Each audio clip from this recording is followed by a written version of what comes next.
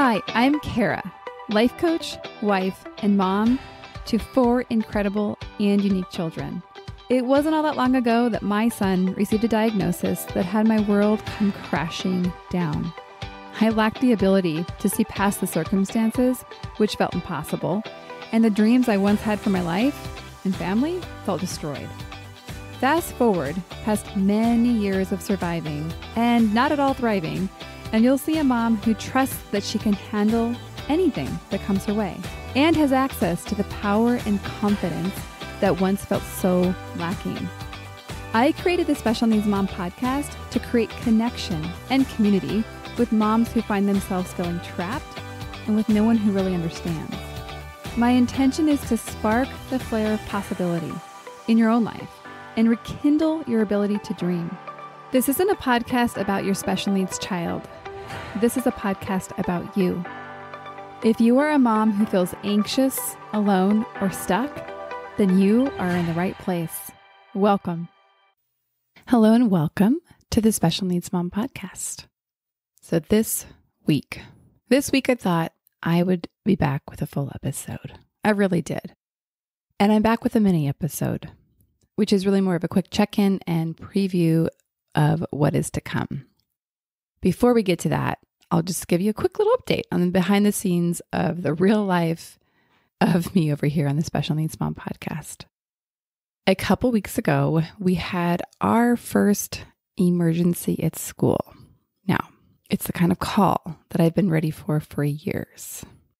And I'm not going to go into the depths and the details of the actual incident just because I feel like, it's the details that don't matter as much as like the experience that I had of, oh my gosh, this is scary.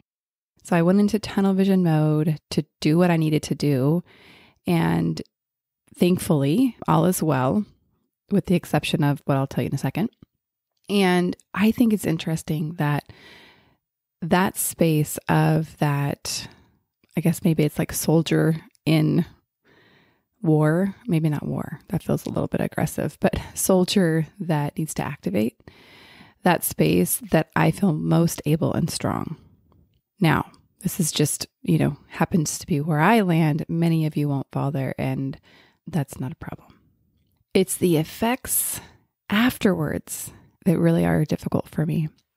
So in our situation, it's the referrals, it's the visits, it's the multiple new specialists that are added to the team, and that caught up with me.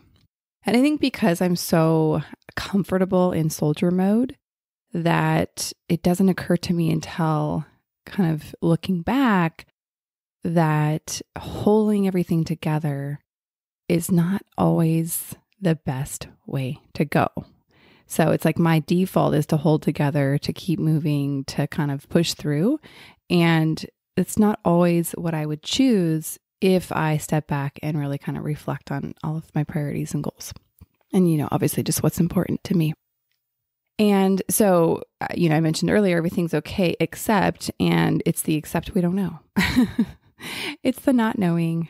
It's the, we don't know exactly what's happening or what led to this or some, underlying conditions that are new. And that might just be a space we have to live in. And I guess I wanted to highlight that because I know so many of you live there too. I think of all of you who experience or your children experience seizures and just not knowing when that next one will come or not knowing what your full diagnosis is. And I know that is such a hard space for me to be in. And I know it's hard for y'all too. So my focus has continued to be on giving myself what I need. And this does not look perfect over here, as I'm sure y'all know. And what I am so thankful for is that I have people in my life that help me create the space to figure it out. Or it might be better said, that they create a space for me to experience not having it figured out. It's distinctly different, actually. So one of the impacts is that my margin went to things that were essential. And so this podcast is where it's at. I actually was going to hold it all together like I normally do. And my editor gave me a kind but firm nudge that I needed to let go of producing a full week's episode and not push it. And I'm thankful that I was able to hear her Also, it would have probably made her like really mad if I didn't. Mad in a good way, because it's reasonable.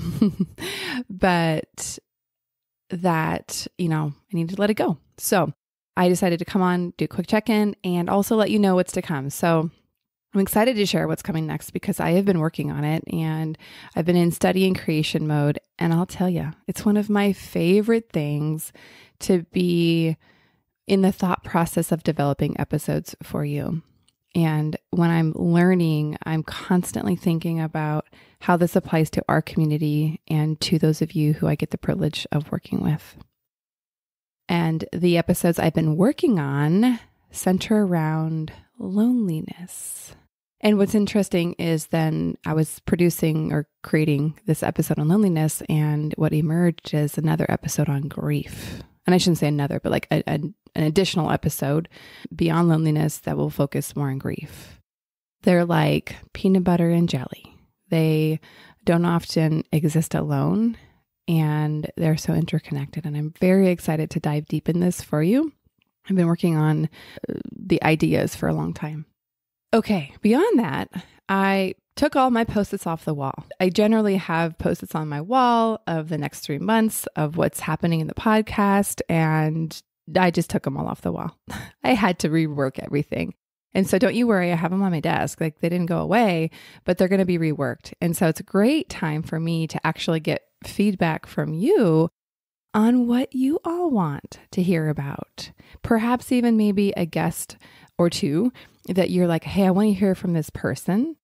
And I would love to know what you are all yearning for in terms of an episode or a conversation or topic, or even just, hey, Kara, this is what I'm experiencing in my own life. That actually is, you don't have to figure out a whole episode concept. You have to just let me know where you're at and what you need. And I have this tool that's relatively new on the podcast that enables you to text the show. So it's literally just, like you press play on your podcast player. It's literally just as easy as going to the show, finding in the show notes, it says text the show. So it's pretty direct.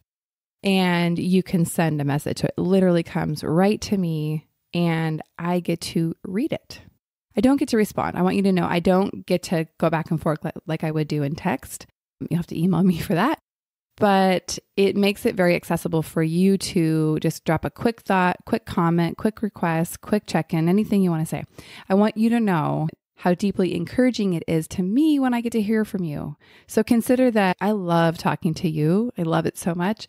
And probably what I love more is hearing from you. So please consider that you are vital. Your voice is vital to the show, and I really want to hear from you. So go ahead and venture over to that text. Note that is anonymous unless you include your name. So you can say something anonymously and you'll be protected by the tool that this is. All right. So thankfully, I can say I will see you on the next episode.